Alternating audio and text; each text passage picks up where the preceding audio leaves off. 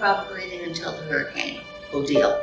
And this morning, tens of thousands of tourists are riding out one of the strongest storms ever seen at a popular Mexican resort. Hurricane Odile made landfall. And that next morning, I couldn't breathe.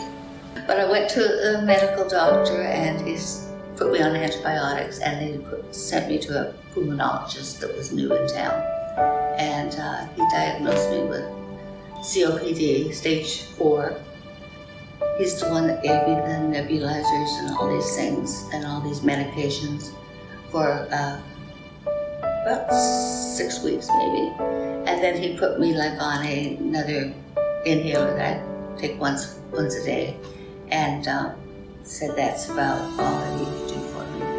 Almost 5 years I haven't been able to breathe very well or do very much. And I had to really curtail all the things that I was doing. And like I said, I didn't go out of the house. I didn't have any desire to do anything, or I mean, there was nothing I could do except concentrate on my breathing and trying to get air in, you know. And I couldn't walk. I got very weak, and I just existed, I guess.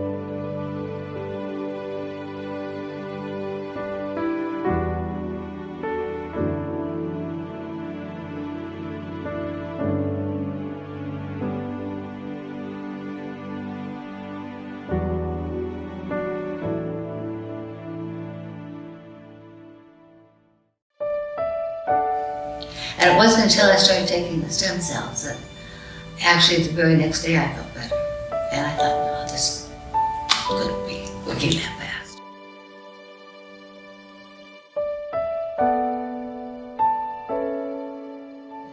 The depression left. The reason I was depressed was because I really thought that I was never going to get better. And with taking the stem cell, I realized I am getting better. I can breathe better. I have my life back. I'm able to do things. I can go outside, I can work, I can cook, I can do all the things that I used to do. It's made a big difference in my life. Yeah, now it's like I don't even think about not being able to breathe because it's not an issue with me anymore. Like I said, it gave me my life back.